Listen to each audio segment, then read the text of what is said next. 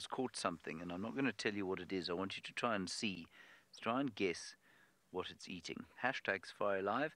Tell us what that warthog is eating. Warthog. That's not a warthog, is it?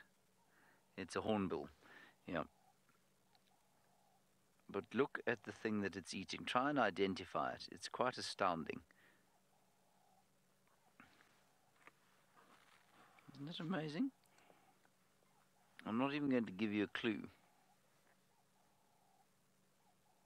Now what it's doing is using that sharp beak to break up the hard bits. And I'm not even going to tell you what those hard bits are, because that might give it away. But obviously there are bits of that piece of prey that are too hard to digest.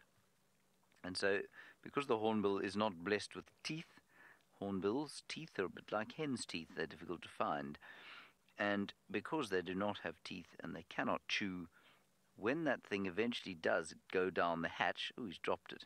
No, he hasn't. He's dropped a piece of it. Let's see if he picks it up. I'm sure he will. He found it again. Yes, he has. He's still got it. I'm not sure that's the whole of it, though. I think he's probably snapped a piece of it off. So when he eventually does swallow it, it's got to be soft. It's got to be soft enough for the digestive juices in his stomach, and I suppose for the stones in the gizzard, which are then able to sort of do a little bit of chewing. And the gizzard is a muscular sort of pre-stomach, if you like. It's got stones in it, and it kind of grinds away at the food. But it's got to grind away quite a lot there before the stomach juices will be able to get at it. And so he does the initial sort of breaking up of the hard stuff with his beak. Any ideas what it is? No, I only realized after watching it for some time. A few answers, here we go.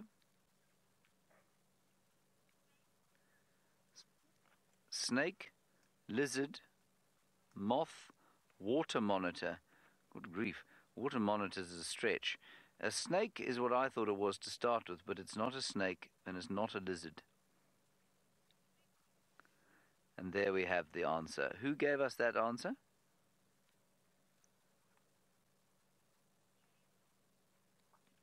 James, you said it was a stick insect. It is a stick insect. It's a giant stick insect. It's exactly what it is. And what he's doing, you go and fetch it quickly. What he's doing is breaking up the very hard chitinous exoskeleton. And once he's broken it up, he will then swallow it whole. But that process obviously takes quite a lot of time. See, from end to end. And it's a bit the same. I mean, I've seen lots of birds catch things like that, and then they slap them on the branches.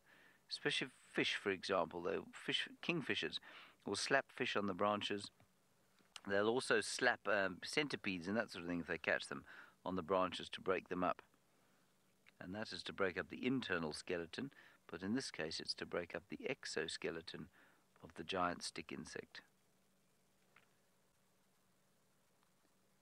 I think that's fantastic, and it just gives you an idea, though, of how little there is of actual food in that stick insect. It is largely the chitinous outer shell, which is completely inedible.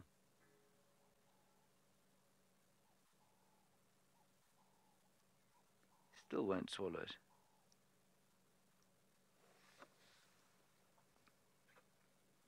He's having a delicious breakfast. I don't think we'll have that for breakfast. I'm hoping that we'll get something else from Amanda, but who knows? Maybe she's been collecting stick insects.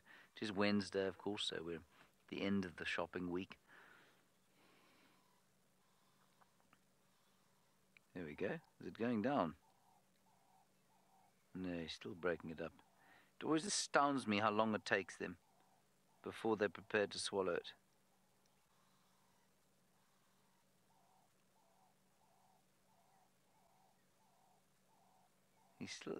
He's not trying to swallow it yet at all, is he? There, is it going? No, he's still just breaking it up.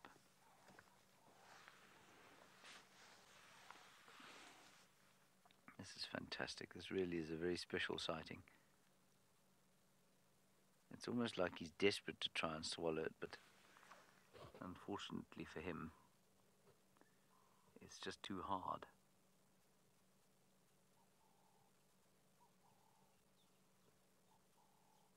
I think it's well dead by this stage.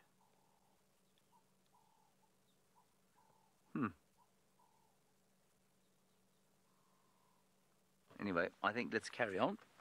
See what else we can find on Cheetah Plains. We've left the clearings because there's nothing in them.